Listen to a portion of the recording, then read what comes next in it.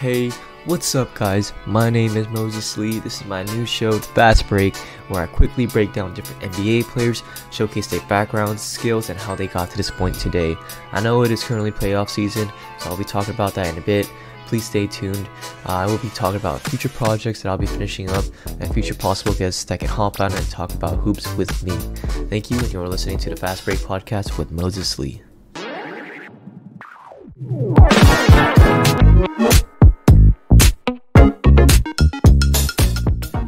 Jaden motherfucking Ivey, call him the bucket getter, bucket distributor, motherfucking turning the bucket over. I think we all basically know who Mr. Ivey is. Pistons bad boy number 23, could be rookie of the year, but Paulo is too good. So is Jalen Williams and Walker Kessler, but that's fine. Those are different people. This is motherfucking Jaden Ivey. We call him Mr. 16-4-6 without Cade on 41, 35, 75 splits, and 16-4-5 on 42, 34, 75 splits. In general, with Cade on the floor, he was drafted number 5 by the Pistons in the 2022 NBA draft. He did come straight from Purdue, where he averaged 14, 4, 3, 1 steal and 1 block on 44, 32, 74 splits. And right when he went to the NBA, he basically translated his same game right from the get-go. But just by looking at his game now, it definitely looks like he knows what he is doing and could be a star on his own team. But right now, he is one of the most dynamic. One of the most dynamic young backcourt duo in him and Cade. But with Cade out recovering from a shin surgery, Jaden has taken this opportunity and has tried to capitalize it to the best of his abilities. I currently have him on my fantasy team this past year, and I did not make it to championship. But that's fine. Luka did unfortunately let me down by sitting out those last couple games. But it's fine. We still talk about Jaden Ivey. So, and he do be putting up that mini triple-double work. And he does kind of remind me of a miniature, younger Russell Westbrook-like type of NBA player. Just the way how he starts and finishes fast breaks. Hence the name, motherfucker, the Fast Break. So we're going to go into some of his background info. So this is before high school. He was born in South Bend, Indiana on February 13th, 2002. Jaden was born into a sports-loving family. His father, a former Notre Dame wide receiver, drafted by the Baltimore Ravens in the NFL. And his mother is a retired WNBA player and head coach at the University of Notre Dame women's basketball team. Jaden did a lot more than just playing basketball during his childhood. He played football, soccer, and even practiced karate. Maybe he could teach, Isaiah Stewart some karate so he could beat LeBron's ass. Just kidding. We all know he could still beat LeBron's ass without even learning karate. But he did ultimately decide that basketball was the sport of his choice in his freshman year of high school. In his high school career, he enrolled at Marion High School located in Mishawaka, Indiana in his first 3 years. For a senior citizen, he did ultimately decide to transfer to La Lumiere School in La Porte, Indiana, one of the top programs in the entire country. And he was a definite and consensus 4-star recruit. And after senior year, he committed at Purdue over offers like Butler University and even Notre Dame University, where his mother and father were alumni of, which is pretty wild how he chose Purdue. But taking a look at Purdue and his time at Purdue, in Jaden's college career, he did average 14.9 points, 4.3 rebounds, and 2.6 assists on 44, 32, 74 splits. Numbers don't exactly jump out. However, just by watching him play, you can definitely see the potential and skills of a lottery pick. In his freshman year of college, he did miss 5 games due to a foot injury he had. However, I believe that his best performance of his freshman year happened on January 19th, 2021 against Ohio State University, where like less than 10 seconds left, with the game down 64-65, Jaden hits enormous step back 3, fucking James Harden out here, to give the lead to Purdue 67-65 to erase 11-point deficit and wins the game. And during this time, he has been pretty emotional. So during the post-game interview, the interviewer asked him how he felt after the game-winning shot, and this is his quote: "I've been in a slump, and I've been trying to gather myself because I've been struggling mentally. I want to win, and I want to win so bad. To see that go in, it just meant so much. My teammates instilling that confidence in me definitely helped. In his first NCAA tournaments, Jaden poured in a then season-high 26 points, but came short to the North Texas University and lost in the first round. So kind of a little upset for him, I guess, seeing that he is projected to be an NBA player in sort. So as a freshman, he did average 11.1 points, 3.3 rebounds, and 1.9 assists, which earned him the Big Ten All-Freshman Team honors. That was his only accolades of freshman year, and he decided that he's not going to be declaring for the NBA draft, that he will return to Purdue for his sophomore season just to elevate his play a little bit more and just to show basically NBA scouts what he's about. And his sophomore season, he was back on pace and ready to continue and establish his presence for the NBA draft 2022. So on January 30th, 2022, basically a year later, against the same school, Ohio State University, that he played that freshman year, that he made that game-winning three-point shot, he again shoots a ridiculous game-winning fadeaway 3 over Ohio State with 0.6 seconds left, which gave Purdue an 81-78 lead and winning the game. Another crazy game, another game where you could see flashes of his potential and how good he could be in the league.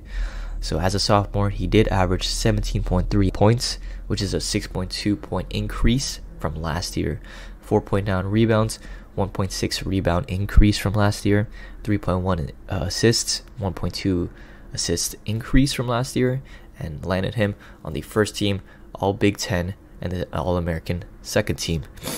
Incredibly huge honors, and this is why Ivey decided that it was time for him to finally prepare for the 2022 NBA draft and was projected to be a top 5 pick near players like Paolo Banchero, Chet Holmgren, Jabari Smith Jr., Keegan Murray, and Benedict Mathurin. So let's talk about the NBA draft for a second. During the NBA draft, he was projected to be a locked-in top 5 pick. We saw Paolo go to the Magic, we saw Jet go to the Thunders, we saw Jabari go to the Rockets, we saw Keegan Murray go to the Kings, and then Jaden falls at the 5th to the Pistons, which was an excellent choice, especially for the 5th pick. So honestly, everyone thought that the Kings would select Jaden Ivey at the 4th, because there's no way you could pass someone up with this type of upside like Jaden. I understand that Keegan Murray, he is a beast. Like, that man shoots threes like Curry.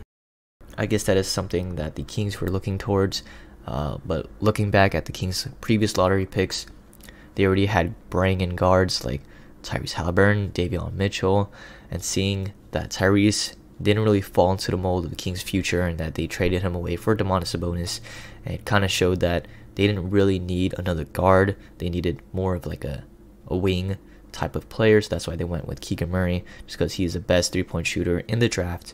And so this all worked out for the Kings eventually. They did hit 3rd seed, and they made it to the playoffs going against the Warriors right now.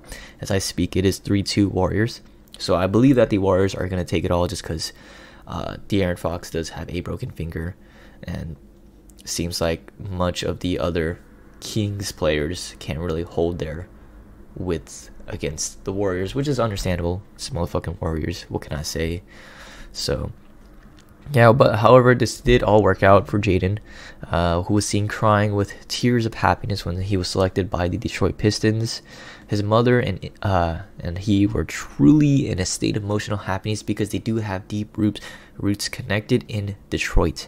And now that he is able to live there with his family and get paid the big bucks while doing so, I haven't even checked. Let me check. Currently, this man is making $7 million.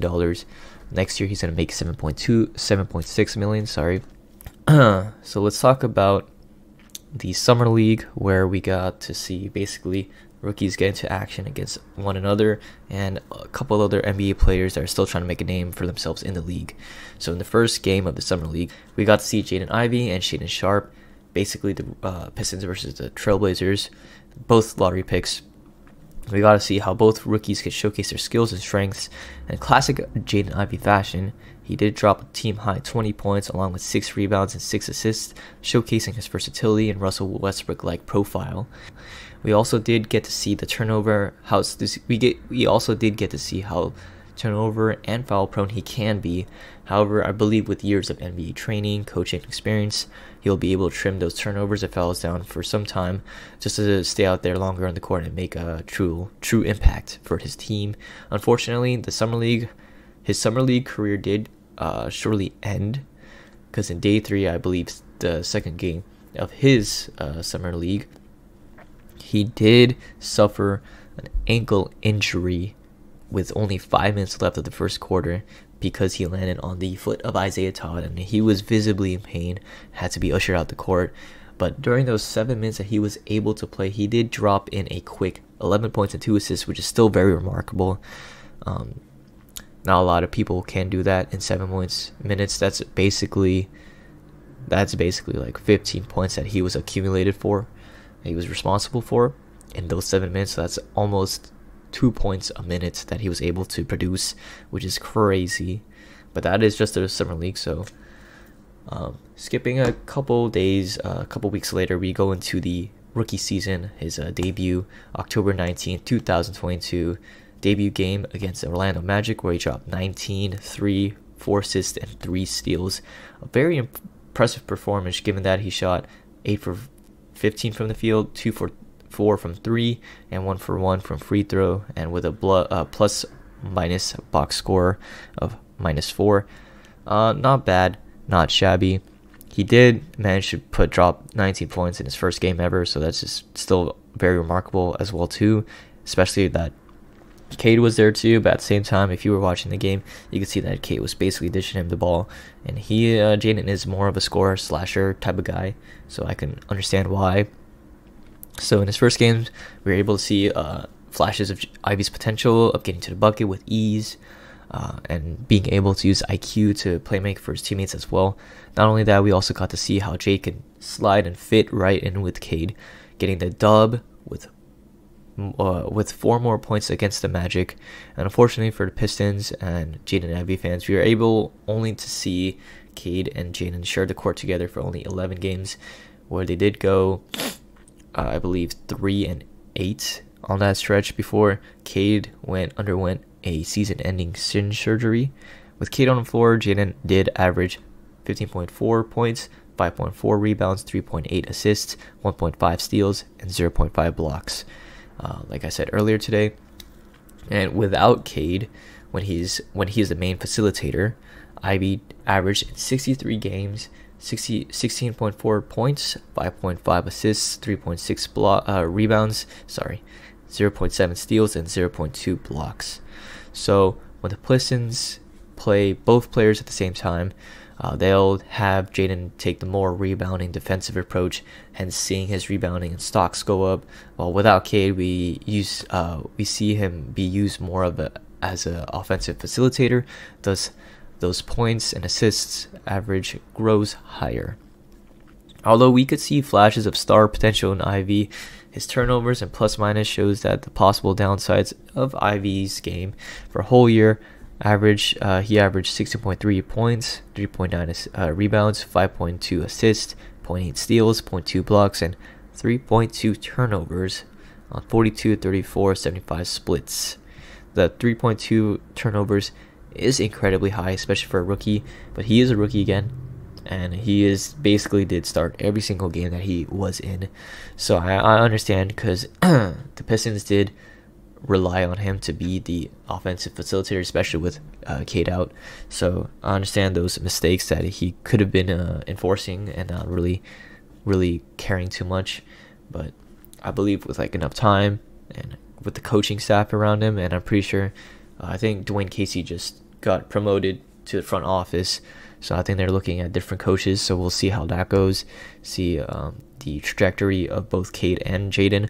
I'm more on the fence of Jaden just because I actually really like Jaden's game. Cade's game is also amazing as well too. That's why he was a first pick last year. But I mean, Ivey is just a 5th pick, especially his plus minus total this year was -642, which is crazy. But I mean, at the same time, you can definitely understand that because the Pistons were having a 17-65 record season, going dead last in the standings above, I mean, for the East and West, so they could possibly get first to get Victor Wembanyama, which will be crazy. Just that alone, the starting five, it'd probably be Cade, Jaden Ivey, Sadiq Bey's gone, I forgot about that. If they keep Boyan, they'll probably keep Boyan at the small forward. I believe it has to be either Marvin Bagley or James Wiseman at the 4. I'm gonna have to go more James Wiseman just because he's able to stay on the floor longer. I think Marvin Bagley has been pretty much injured like half the season, so I could see James going to 4 and then Victor just going to 5, which would be a pretty deadly lineup, especially given their age. I'm pretty sure they're all under 25, so that would be crazy. I think actually no, I'm sorry, Boyan will be the oldest one. He's like probably 33 right now, 34. But still a really good veteran for the Pistons, given that he knows how to shoot the rock. So if he is able to teach, Jaden, he can definitely get those splits a lot higher. So, what does the future hold for Jaden Ivey? Although Jaden Ivey does have a hard time keeping the ball to himself and turns over the rock often, that doesn't stop us from seeing how high Jaden's potential can become. If he just picks up his slack and not make foolish and minor mistakes, he can become a superstar one day in this league. With young talent on the rise, and we see so many teams preferring to have youngins on their roster besides a bunch of veterans, there will be an intense competition for all players to become NBA superstars, just because, that's who they want to be. That's the reason why they came into the NBA. They didn't come into the NBA just to become just role players. I guess some do to get the bag, but I respect that. Like, honestly, if I was in the league, I wouldn't really care about being a superstar. I'd just try to see if I can make my career last as long as possible, just so I could get that bag, and also I could just be in that NBA environment, soak everything in while it lasts. I mean, it probably lasts like maybe max 20 years. That's like, if you're LeBron, but we'll see how that goes. Yeah, so it's basically just gonna make watching these games even more fun, and rooting for the rookie or underdog to become essentially him, not as in Jaden Ivey, but him. I'm him. I love to see Jaden run the point, dictate the flow of the game. However, he is only 21 years old. I'm 23. It's kind of crazy. I am Asian at the same time, so I don't have those God-given talents, which I pray to God that every single day I do, but I can't. So I could definitely see this Pistons next year become a playoff team if all goes well and they draft Wembanyama or Scoot. I believe Scoot still can make a big impact. He could probably slide in that 3 spot, and then they could have Boyan go to the 4, or they could just have Boyan come off the bench. So I'm not too sure how that will go, but I mean, the most ideal situation would be drafting Wembanyama, but I don't know what's going to happen with Jalen Duren. I don't know what's going to happen with Bagley. I don't know what's going to happen with Wiseman. I don't know what's going to happen with Stewart. I don't know if I'm missing out any big men in that, but it's fine. Yeah, so I just want to see how Jaden will be able to fit in the mold. I'm pretty sure he can. He's played in Purdue. He played with Zach, which is also another big man. Especially the way how he plays, the way how Victor Wembanyama plays. That man shoots threes. He did pull-ups threes. You don't even see most guards, like rookie guards, do that. So if we're gonna see that, that'd be kind of crazy. And I also just want to see how well he will be able to manifest himself in the playoffs. Not only just him, but the team as well. I am rooting for the Pistons. However, the Thunder, in my opinion, is the best young team in the entire world. I believe that the Thunder will become contenders. Maybe, definitely not next year. Actually, maybe next year if they get a really solid draft pick this year. But Sam Presti's him, so we'll see. Now that Dwayne Casey went to the front office, I don't know how the head coaching situation will become. Maybe I know the Rockets just picked up Ime Udoka, sorry, I butchered that. So we'll see how that goes. I'm not too sure, but I do believe that right now, we can definitely say that Jaden is one of the most brightest young talents we are currently witnessing. And I truly hope he does become that poison ivy that will tear down future teams with his ruthlessness of gate to the basket and intensity. Yeah, so I just believe that Jaden Ivey, he does have that superstar potential. He can get to that next level. I believe that he could be him essentially, especially with Cade and as his backcourt duo. Not much defense, I guess, but Jaden, I'm pretty sure Jaden, like as time will go on, he will be able to hold his own. He does have that very bulky frame, even though he's pretty small. That man can jump. So that's all I can say. Just hope that no injuries can happen. I know, especially during these playoffs right now, the injury bug has been very ruthless to everyone. So we'll see how that goes. Just hope that Jaden can continue on his excellence, turn down those turnovers and fouls just a little bit, and elevate his game next year. He still does have a couple months until the next season begins, so we'll see how the NBA draft goes. And I'm not too sure if we'll be able to see him play next year's Summer League. I have a feeling he might, because Josh Giddey played last year. Josh Giddey had better numbers than he did last year. So we'll see how that goes. If he is gonna be playing the Summer League, I'm gonna definitely watch that for sure. I need to see him hoop against, especially if they have Victor Wembanyama on the team. That would be fucking crazy. So yeah, so let's talk about the playoffs for a little bit. Hey, what's up guys? My recording for the playoffs was not able to fit into this video, so I just put it into another video. So if you guys can check episode 2 for playoff opinions, that'd be more than great. Thank you very much. Hope to see you there.